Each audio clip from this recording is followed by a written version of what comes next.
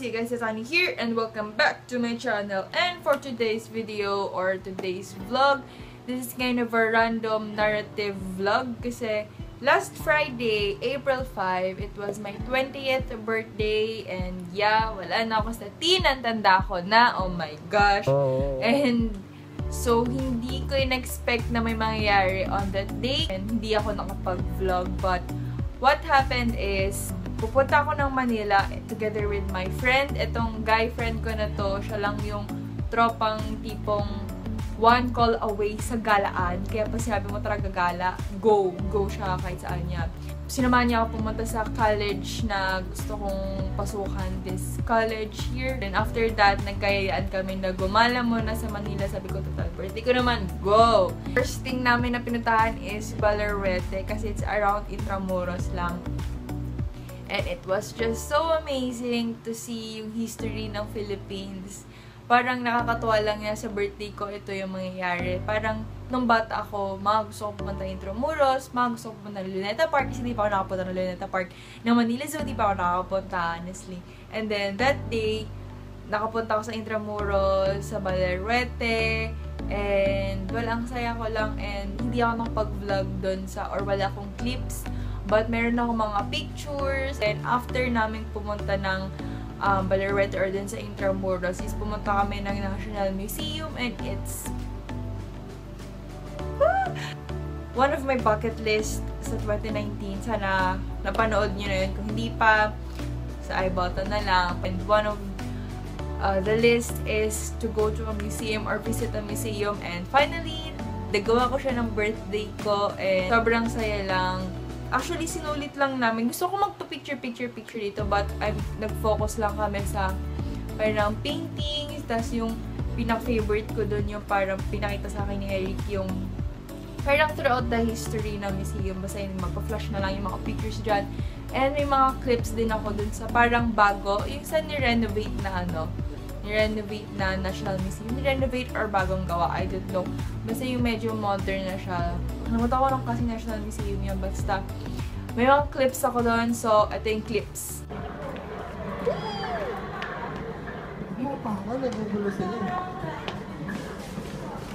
Apakan mo yung isda.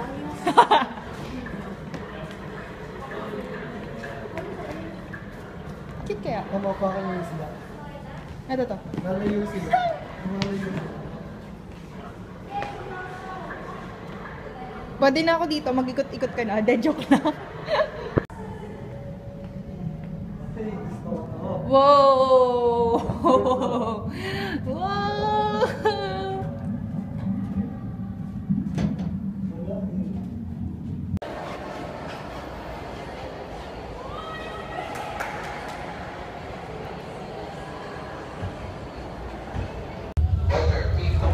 Around the world ulit tayo.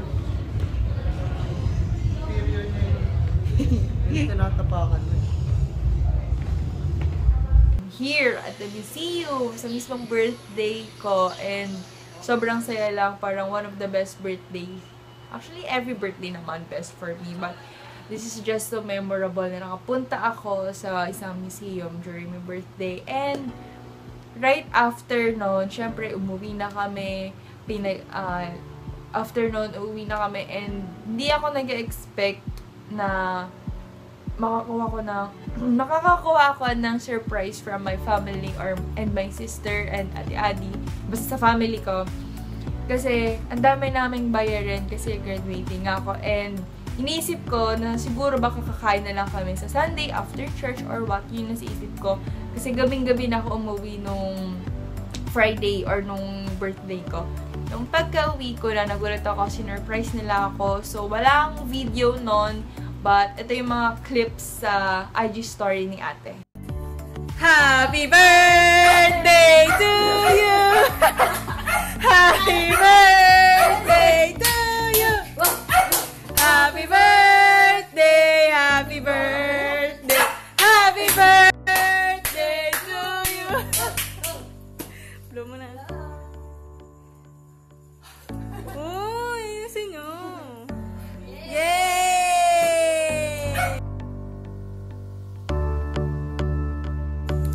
Pagkamay po niya. Ang gaan ni feeling ko prank.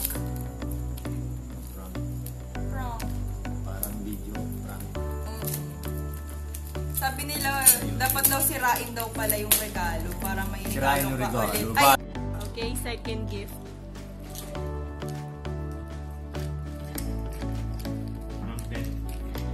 Frampton ulit sa yung laman neto nandito. Ano na lang? Gusto ko yung cellphone eh. Tama ako. Kaya, Di ba? Tingnan mo. Oh, maganda yun. kung ganyan na akin. Feeling ko na.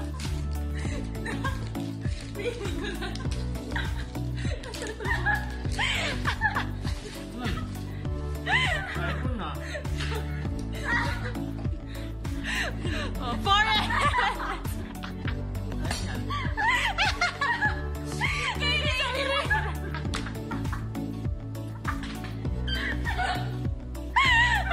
Galing ka na?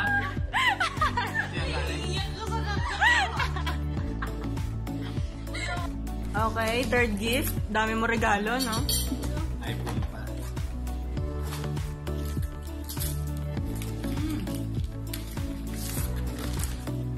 Totoo na to. Mamaya yung laman nung ano yun. Opo yan, ha? Opo. Tingnan mo yung laman. Iso.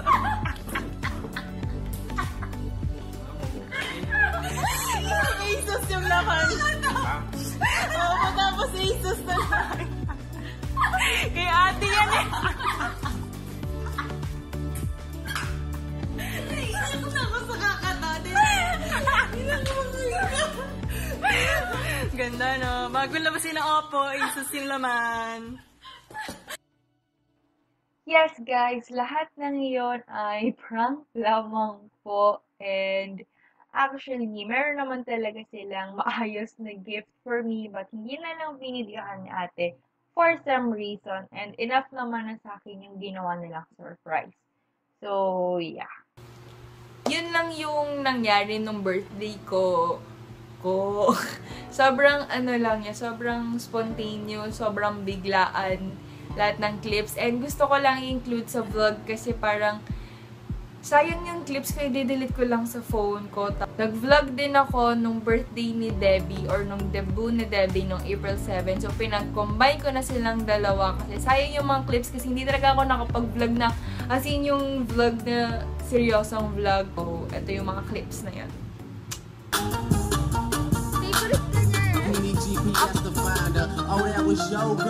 Di pa ako tapos magsulat.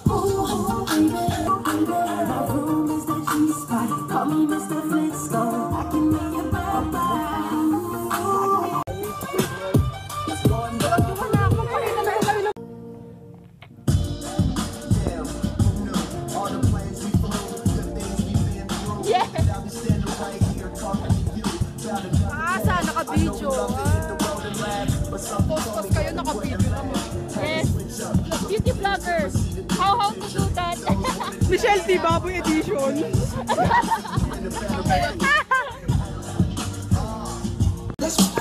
Hey guys! Like check off.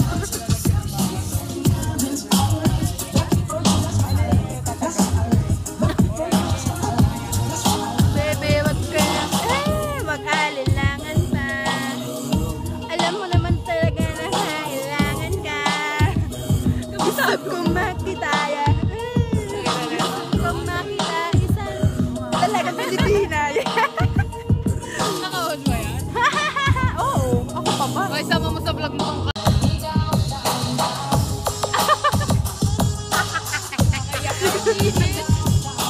Hindi naman kamaya ako magiging laman ng vlog nito. For Miss Debbie Ann! Oh my God! Palakpakan, people! Hi!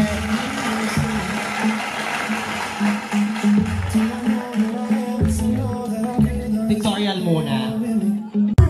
Chibogandan! Yes, arm!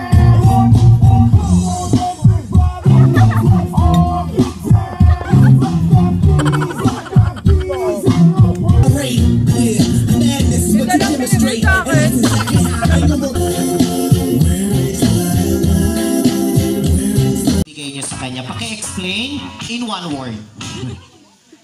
Ito, gift ko sa'yo na to is something na mag-i-inspire sa'yo sa future mo. Na gusto ko lagi mo siyang tignan. And sana ma-remind kayo na, bigay ito ni Ate Annie. Gusto niya na someday marating ko tong gym ko na to. So it will remind you of this. Galing ko, ha? Dito ka lang. Palakpakan naman. Ang galing mag-English. Picture muna. Picture. Sexy bata, oh. Modelo.